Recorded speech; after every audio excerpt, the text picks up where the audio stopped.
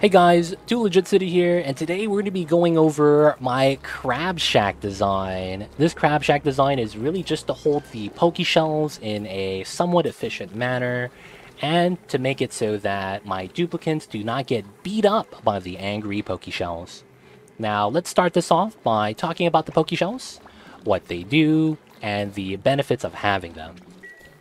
Typically, Pokeshells are going to be the best source of lime, as you get lime from the eggshells and from the Pokeshell moat after death, and from the baby to adult evolution. That's 3 different instances of getting lime, and that's better than just getting eggs from any other critter in the game. That being said, the Pokeshells have a weird diet where they eat polluted dirt and the rot piles. Of course, they also excrete sand after eating that polluted dirt and rot pile.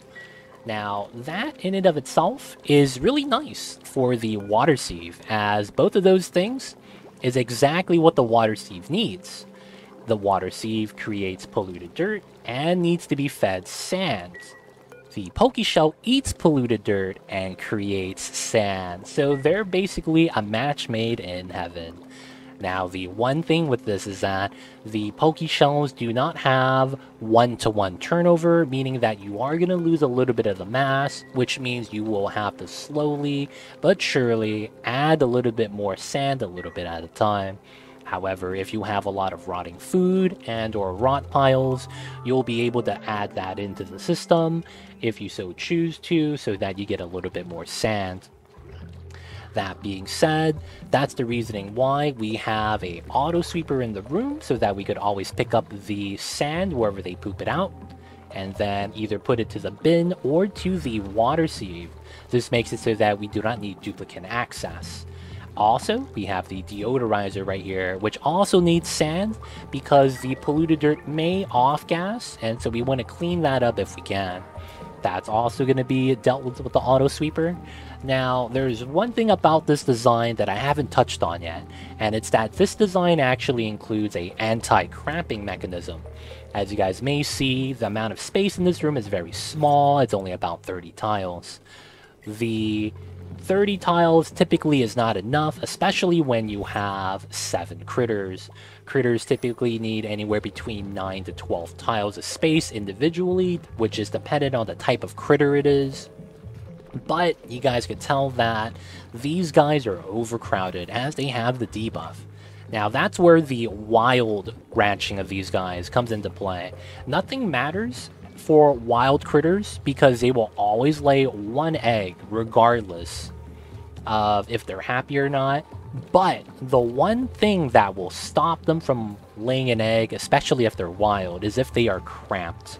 The cramped debuff happens when you have an egg in the room, and that egg gives them the debuff if there's not enough space for that egg to hatch and be comfortable. So the egg is actually what triggers the cramp debuff. So what we do is we auto sweep the egg and we deliver that to the top left. Now, of course, that's all we deliver over here. All of the Pokeshells, if they do lay an egg, so that they don't become angry, the egg gets removed to a separate room, which is these 2 tiles. Now, when that happens, we're going to be worried about what happens to the Pokeshell. Do we wrangle the Pokeshell from here to here? How does the eggs actually get back to the bottom? With sandbox mode on now, we're going to show you exactly how the door setup works for the anti-cramping mechanism. We're going to select a Pokeshell spawn and simulate what would happen if the Pokeshell spawn were to hatch. So, we will show you everything after the fact, but the system is as shows. As soon as a critter hatches, the door kicks on, he walks over, and then he gets body slammed into the ground, just like that. Now, of course, this only works for critters that do not fly, as when the door closes on the critter, they will actually be able to fly in place and not drop. It will work for pips, drekos, any critter that doesn't fly, and Paku, technically, if there is water in this room, as the Pakus are attracted to water and will try to flop in if they can. but that is the anti-cramping mechanism. Because the egg is in a separate room, none of the Pokeshells are angry or cramped, and when the Pokeshell spawns, he will easily be able to wander in and fall down into the bottom. Here's the automation overlay. It's very simple. All you have to do is have a critter sensor in the small room space and have a automation to the pneumatic door.